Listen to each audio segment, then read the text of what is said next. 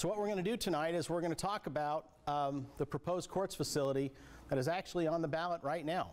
Early voting started today, and what I understand, don't quote me exactly, but I heard we had about 890 or so votes cast today around the county. I can't tell you if that's high or low. I heard that walking out of the building, so I'm not so sure, and I'm not even sure that number is exactly correct, but that's what I heard coming out of the building. But we definitely had voting occur today, and we'll have voting through the rest of this week on Monday, and then Election Day will be on March 12th. In these town halls, typically the way these go is I'll talk a little bit about how we run the meeting, and then I'll talk to you very briefly about the historical perspective of our courts facility, the current challenges we have, the proposed solution, so the building we're going to talk about, and then the other buildings we're going to talk about as well, the funding proposal, which will actually be what is on the ballot, and then we'll take any questions and answers that anybody has, and we'll also let anybody stand up and make any comments that they'd like to make. And typically what we like to do is keep those to about 3 minutes so that everybody has a chance. So if you want to ask a question, and even if you want to ask a question along the way, I don't have a problem with that as long as we can get through the presentation. It only takes me about 3 or 4 hours, so I hope you have. But so that I can answer any questions along the way. But then at the end, I know there are people here who would like to express their opinions. That's encouraged. This is a town hall. This is the great democratic experience here tonight. So by all means, feel free to stand up and take the mic. And so with that, why don't we get started? And where I want to start is the historical perspective of our courts facility in Bentonville, Arkansas. So Bentonville is the county seat, and circuit courts facilities reside in the county seats of the counties in which they are, on which they operate. And so last night, Kurt Moore, who is one of our longest, I think our longest serving JP, reaffirmed the fact that these facilities have to be in the county seat. And so your district courts, like what Chris Griffin does, are in the cities. Those are municipal courts, but circuit courts are in the county seat. And in Bentonville, our courthouse is on the square.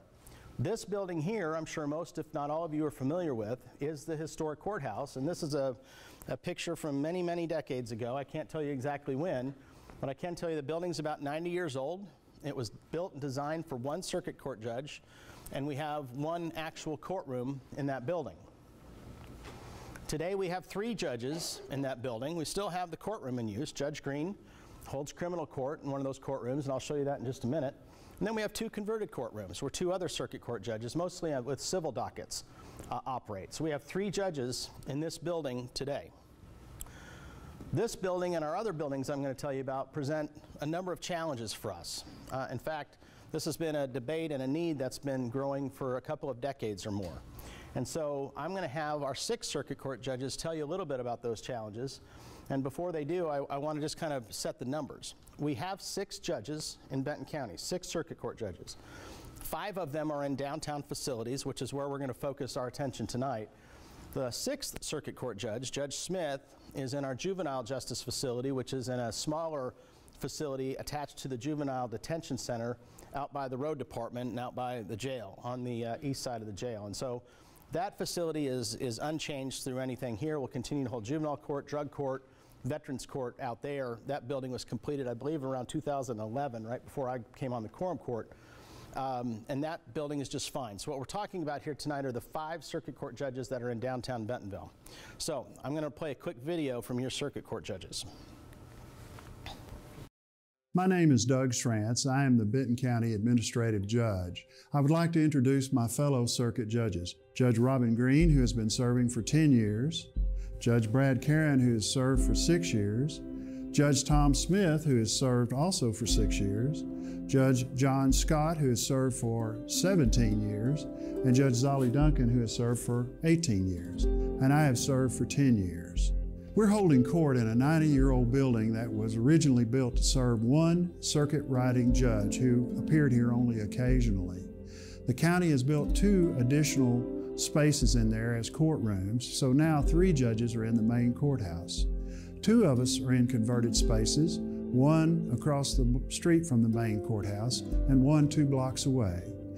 And the final judge is in the juvenile court, 1.5 miles from the main courthouse. We need a safe, convenient, and efficient building that will provide for the users. And that means the judges, the court staff, and the citizens, the jurors, witnesses, litigants, and children that must do business in the courthouse. Okay, so let me tell you about some of the challenges we have, starting with insufficient public space. And so this morning, actually, we had our county facilities closed yesterday because of the snow in the morning, and the snow and the ice and the temperatures.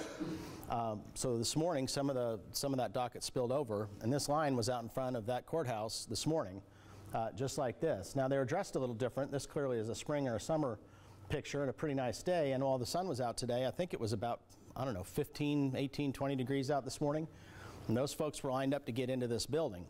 They're lined up to get into this building because we have very little lobby space, very little public space, and we only have room for one security line that people have to go in to get to the courtrooms, to where they're assigned. And so right out of the gate, one of our most significant issues is insufficient public space. Now, I want to tell you about another facility we have, which is across the street from the historic courthouse that we refer to as the old post office. You can see up on the building it says the Benton County Courthouse Annex. This is another courthouse, if you will, another courtroom. This is where Brad Karen has another criminal courtroom. And so we have really two criminal court judges in downtown. We have Judge Green in the historic courthouse. We have Brad Karen in this building. And again, people have to line up to get into this building in the morning, particularly on Mondays, on arraignment days. It's not uncommon to see people stretched even around that corner so that they can get in. And a lot of times they can't get in because the lobby I'm going to show you is too crowded. And also, this is a very tight security entrance, one security line for our citizens to get into this courtroom. This gives you an idea of, once you're inside the historic courtroom, what it's like in there. And I'll ask how many of you, without revealing any confidences, how many of you have had experience with our judicial system, with our courts facilities? Okay. So some of you know full well what I'm talking about. When you come in this building, you're in tight corridors. You're around blind corners. You have very little room to sit. You have one creaky elevator for the public. You have a lack of restrooms. And frankly, it's just not a very pleasant experience all the way around. Not necessarily that we're here to provide pleasant experiences at the county, but it's practically punishing to be in this building. And this in and of itself presents a significant security issue as well. I'll talk about detainees in just a minute, but this lack of public space, this is in Brad Karen's courtroom, is also a serious security issue for our sheriff's office and for the public. And let me describe that a little bit. So I showed you the line outside. This is in the Brad Karen's courthouse. You're going to make a hard left turn underneath that fan there where that light is. You're going to turn right then into that metal detector. There's the sheriff's station. So the sheriff's deputy right there is going to see that you get through the metal detector okay. And then that's your hallway to spread out, which is also the lobby. That is narrower by far than this opening right here. And so that sheriff's deputy rather, has to keep track of security all the way down that hallway. And here's what happens down that hallway. Those are people that come in for life-changing situations into our courthouses. You might be coming in on a child custody case. You might be coming in on a divorce case. You might be coming in as the victim of a crime to see the adjudication of that case that day and be sitting right next to the family of the accused. There's no room to spread out in our facilities. And for our sheriff's deputies, our sheriff's office, that creates a special security concern in these buildings, that lack of public space. And when you talk to people who design courthouses today, they'll tell you that public space is a very important part of the equation. Another challenge we have is we lack room for expansion in downtown Bentonville. So this is an overhead shot of basically of downtown Bentonville, and that's the square right there, so you can get oriented. That box up there top left is Brad Karen's courtroom that I just showed you. That's one judge. There in the middle, kind of middle top, is the historic courthouse. That's three judges. And then over there to the right is Judge Schrantz's new courtroom, new temporary courtroom that we just built last year, because he was in this building here that was leased space by the county, but they're going to tear that down, and word is they're going to put a hotel there, so we had to find room for Judge Schrantz down Main Street.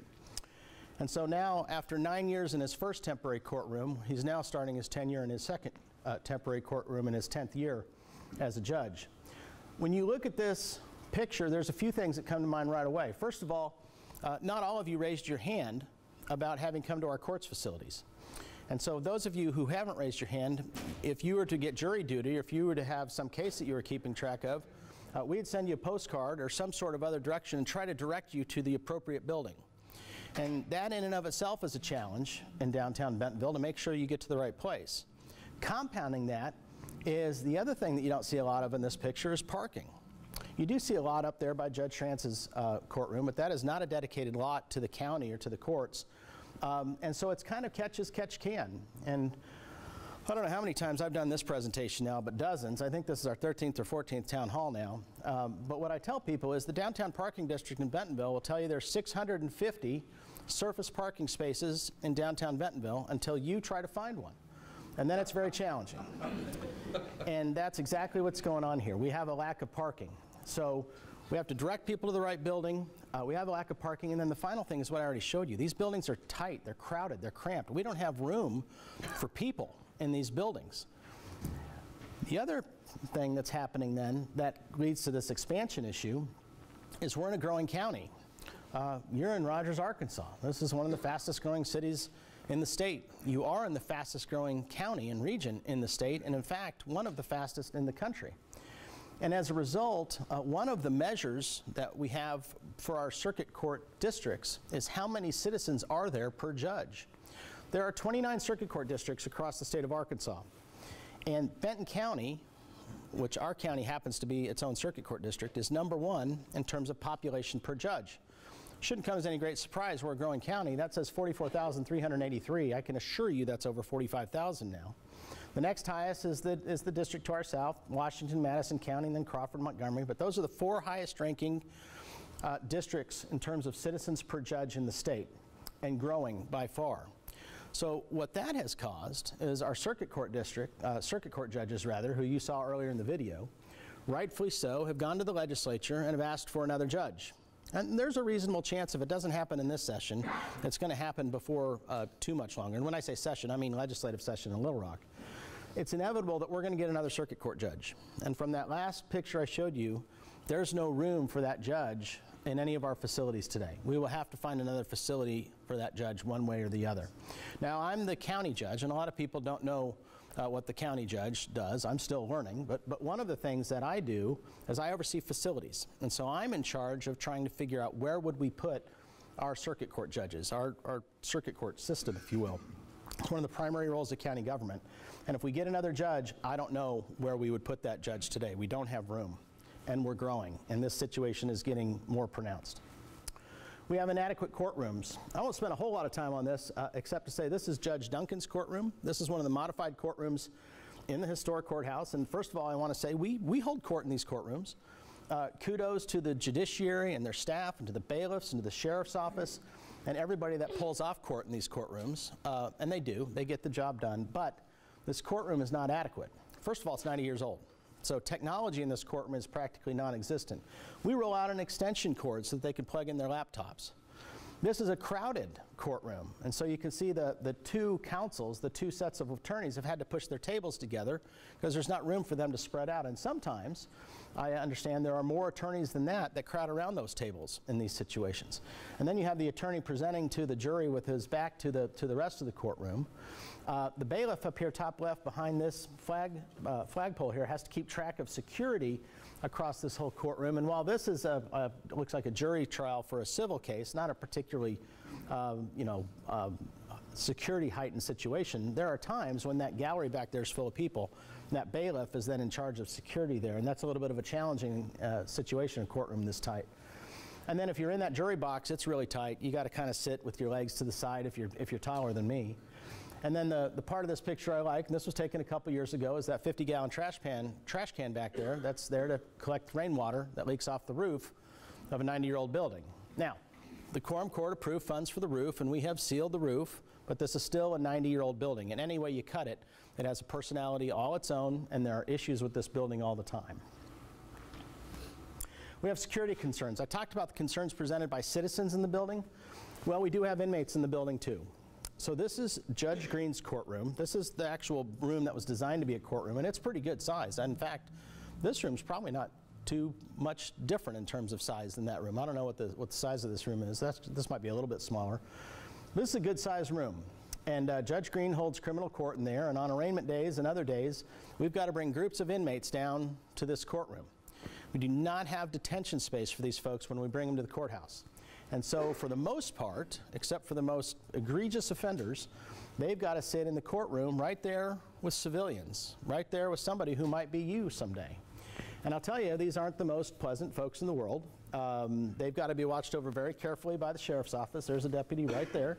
He's got to watch over them for things like the passing of contraband or notes, or communications with family members, or gain signals, or all sorts of stuff they've got to keep track of with these inmates. And I'll tell you, we've had several people in these town halls who have raised their hand and they'll say, you know what, there was a time when I was sitting there, and it's not a comfortable place to be when you have to sit in the courtroom with inmates. It's just not. A lot of them just aren't the most pleasant folks in the world. In fact, we had one a few weeks ago. I don't always tell this story, but I will tonight. We had one who thought it'd be great to bite down on his tongue as hard as he could so that he could bleed profusely and spit blood. And that happened with somebody who had been sitting in one of our courtrooms. This is over in Judge Karen's courtroom. So remember, I showed you that lineup outside that Adobe-looking building, and then if you were lucky enough to get in, you got to sit in that tiny little hallway. And then if you were lucky enough to get out of that, you got to come sit in this. This is the courtroom. It's much smaller than Judge Green's courtroom, and you can see again, this is on a Monday. This is arraignment day. It's a little bit chaotic there where the attorneys are, but they process these cases very quickly. But there's the inmates sitting right there in the courtroom where citizens are. And again, it creates the same sort of security concerns that I described. So what I wanted to do now is show you a quick video from your sheriff, Sean Holloway, and he'll describe this situation a little bit more.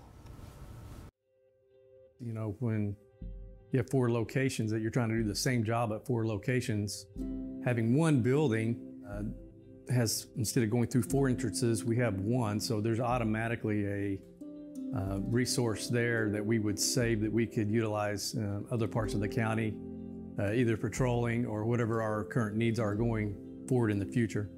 We have so many people on our dockets now that we do have the co-mingling of right next to the inmates at times, other family members. It could be family members of the victim. It's just not the ideal situation. We need to create separation and be able to have that control mechanism to keep the inmates who are there for a court proceeding separated from the general public. But having a facility like this that was purposely built to secure the prisoners and protect the public is a good thing for everyone. And it's just a win-win for our court system to follow this model and have this type of facility.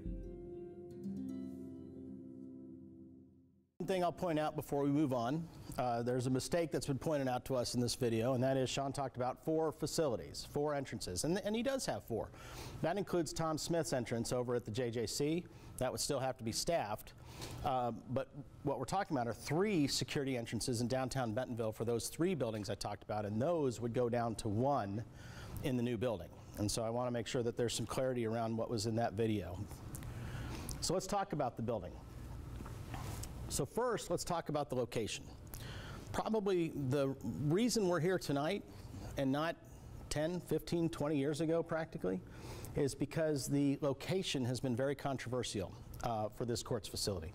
There's been a lot of good arguments for putting this building out on Highway 102, which is right next to where the Benton County Jail is. There is some land out there, and there's some people who have advocated for that over the years. And then there's been a lot of people who have advocated for being in downtown Bentonville where the courts are today. This location right here is what was approved with my urging, my support, my endorsement, but approved by the Quorum Court in March 2017. So some of the Quorum Court members are here tonight.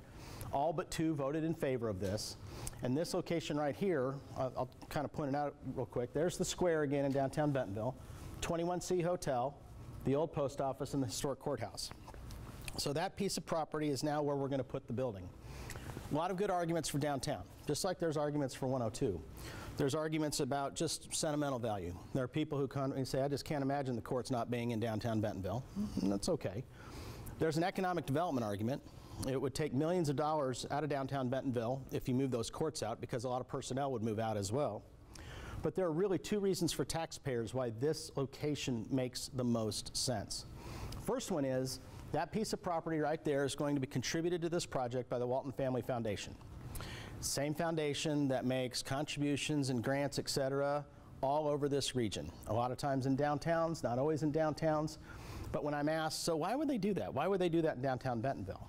I don't want to pretend to speak for them, but if you read the newspaper, every week you can say that they are doing what they can for downtown revitalization, including in this town. including, we were in Siloam Springs last night, including there, including Springdale, including Fayetteville. And so this location is a contribution from the Walton Family Foundation. Now that's one good factor for putting it downtown. The bigger factor from my standpoint is the fact that by putting that building down here, we can continue to use the buildings we have. So the historic courthouse, that 90-year-old building that I talked to you about, will be renovated, and we will continue to use that as part of the court's campus. We have about half the prosecutor's office in there right now. We'll put the entire prosecutor's office in there. We'll have a law library up on the 4th floor. We'll continue to have a law library up there. That main courtroom that I told you about, that was Judge Green's courtroom, we're going to repurpose and renovate that courtroom, and it'll still remain a public room, but we'll hold meetings there like quorum court, or like planning board, or meetings like this, or moot court, or mock trial. It could be open to civic clubs. That is a very special room in this county. If you talk to anybody who's in the historic preservation world, they'll tell you that that's a crown jewel room, and we will preserve that for public meetings, just like we will the lobby of that building. So that building will continue to be used as part of the court's campus. You can't really see, but there's a building behind there where the old jail is, the old sheriff's office is. We're going to put the public defender in that building. And so we'll continue to use that building as well. And then the old post office, that's Brad Caron's courtroom, we're going to maintain that, we're going to renovate that, and for a use that we haven't exactly identified yet. But that historic preservation group is very much, and I'm a part of that, by the way, is very much in favor of keeping that building as a part of historic downtown Bentonville. So that building will remain as well. That gives us a lot of options, frankly, and one of those is to make actually a smaller building than we would have before, construct a smaller building, and I'll come back to that. So this is the facility itself. It is 4 stories plus a basement. This is a rendering of what it would look like if you were standing kind of on the corner by the historic courthouse across the street from the old post office. It's about 87,000 square feet. Make no mistake, that's a big building. That'd be a big building in Rogers, it's a big building in Bentonville. It's a big building. Perhaps most important, we'll put all of our judges and circuit court clerk functions under one roof. We'll put probate under one roof. And so that building will have all of our downtown judges in it and your circuit court clerk as well as probate. Really key part of this building. We hired a company called the National Center for State Courts, which is a preeminent consultancy who helps municipalities, counties, states, even the federal government design and program courts facilities. They helped us with this one, and one of the key factors in this is the separation of the judiciary from the citizens, from the detainees. That's a huge, huge security step in today's courts facilities, and this building accomplishes that in a number of ways. Separate elevators, separate stairways, separate security, etc. But one of the key reasons, one of the key functions of this building is we'll have a sally port and detainee holding capacity in the basement of this building. A sally port's a fancy name for a garage, but it's a secure garage where the sheriff's transport vehicles will pull in underneath this building. They'll be able to unload the prisoners, the transported prisoners, into a detention center that'll be able to hold 50 prisoners, 50 detainees underneath this building to jail standards, which is really important. We'll have appropriate setbacks for safety and security, and actually, because the setbacks will be greater than are prescribed by the city of Bentonville, we'll have a little bit more public space around this building, which will be nice. This building has expansion potential, which I'll come back to in a minute. And we've also built this building with a 50 to 100-year lifespan. So the folks who built the courthouse before us, we're still going strong in that building 90 years later. It's not serving our needs as a courtroom, it's a courts facility, but we'll continue to use that building. It's a solid building. And I hope that 90 years from now, this building is still in use. This is a view of the building from the square. It meets all building requirements, all zoning considerations. Went through Bentonville large-scale planning with no exemptions. It went through unanimously. We're usually using similar materials to what's being used in construction in downtown Bentonville these days, such as the 21C next door, fiber cement panels, brick veneers. It's also on the Midtown building and some other buildings being built down there. The color of the building is not entirely settled yet, because when you put a building out on Facebook like this, suddenly you have lots of people who want to give you inputs on colors. And so we'll work through colors and shading on that, and so we haven't quite settled on that. From a budget standpoint, this floor plan maximizes efficiency and it minimizes square footage, and let me talk about that for a minute. In 2016, the year before I became judge, I was on the quorum court.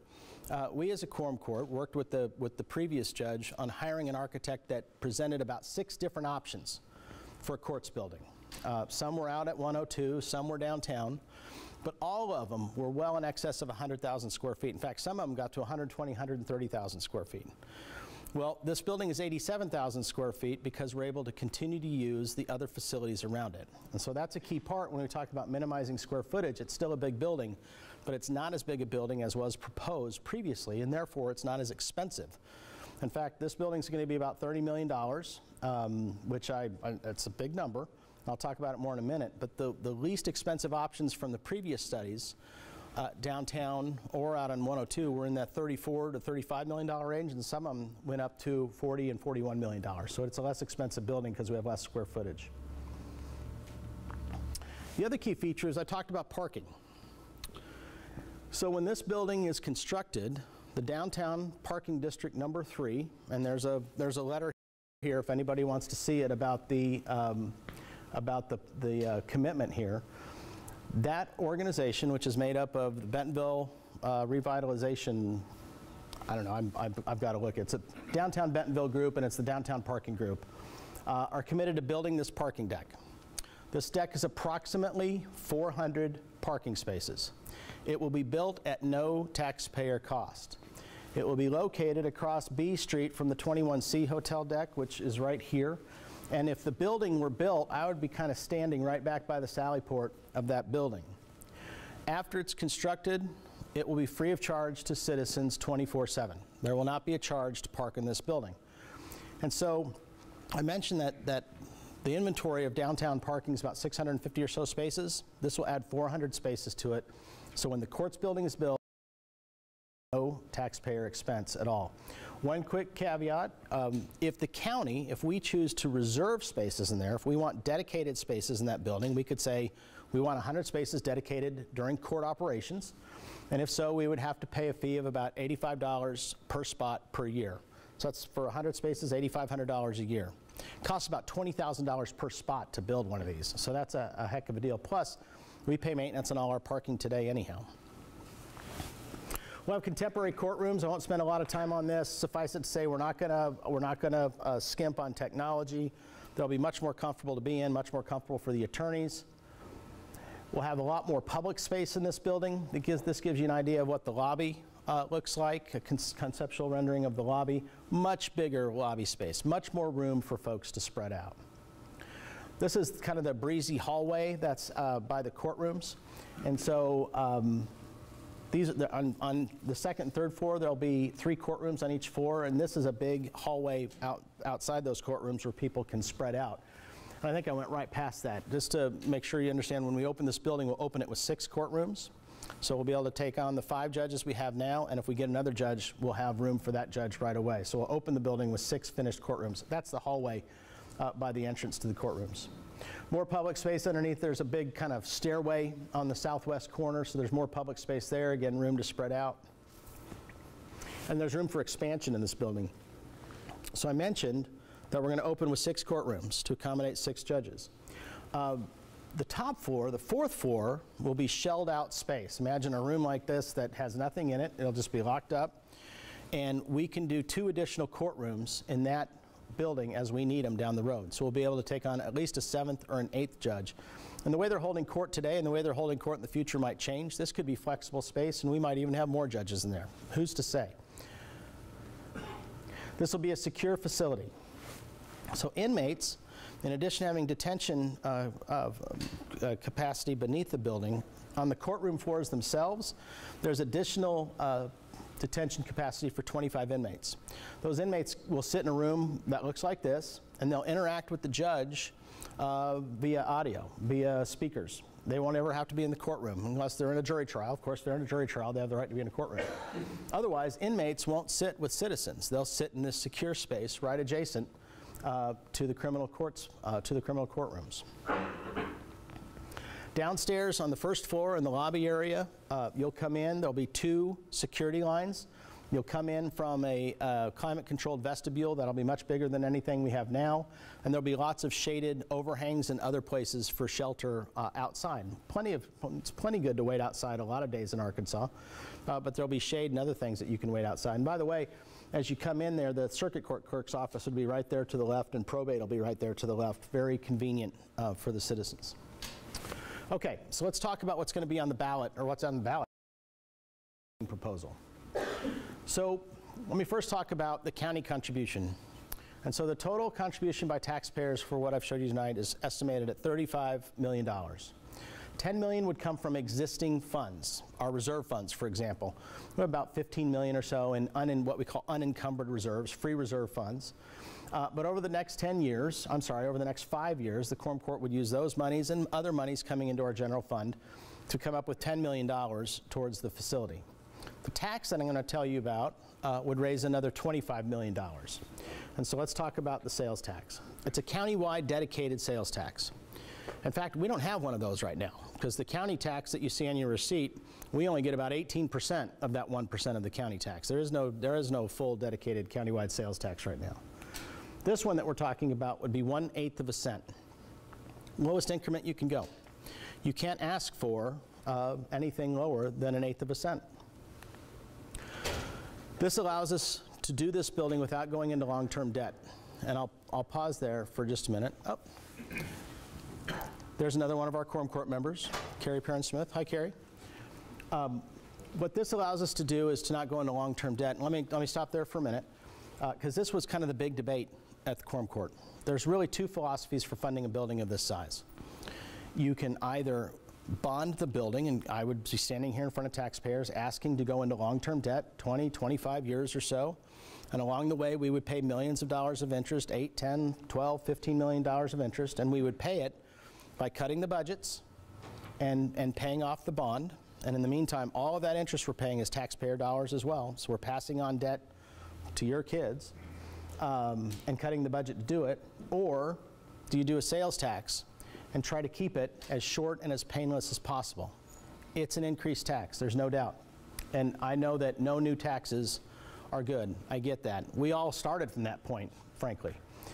But what we were able to do is come up with a building that we could fund in 4.5 years, so we could basically treat it like a construction loan. We don't have to go into long-term debt. Do it with 1/8 of a cent sales tax so that none of the cities in Benton County go over 10% in their overall sales tax. We keep everybody under 10%. And the tax then sunsets in 4.5 years, and it's a hard sunset. Requires voter approval. That's why we're here tonight. But let me talk about that extension piece for a minute, because there's a lot of people who say, you guys always say you're going to end those taxes and you don't.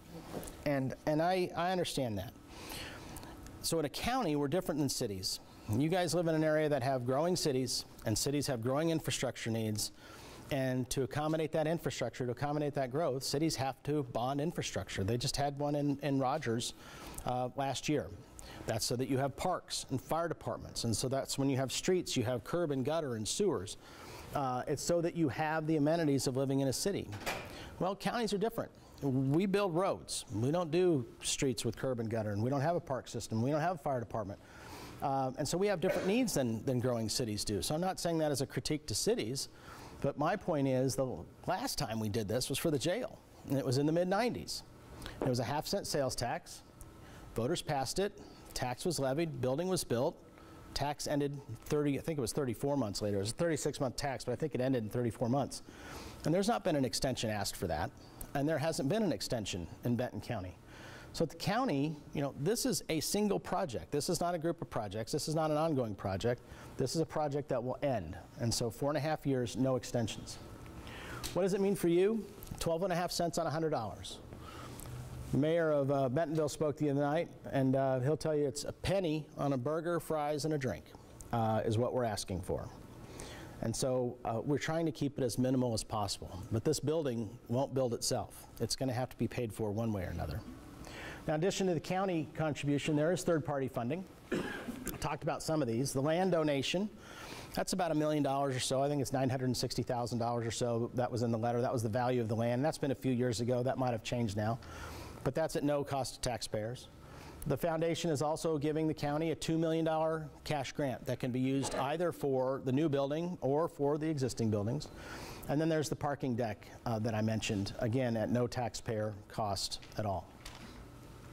So in summary, this is a complete courts campus. We get the new building, all the judges in that building, the detention space, space for the public, separation of the judiciary from the citizens, from the detainees, and frankly, something that can expand and be used for decades to come. We'll get to renovate our historic courthouse and other buildings in downtown, and they will continue to be used as a part of the overall court's campus. And there's the parking structure, the additional parking convenience. Voting has started today. I mentioned that on the outset. It goes all through this week. In fact, if you go around the corner of this building, our election commission early voting is around the corner of this building in a room right over there.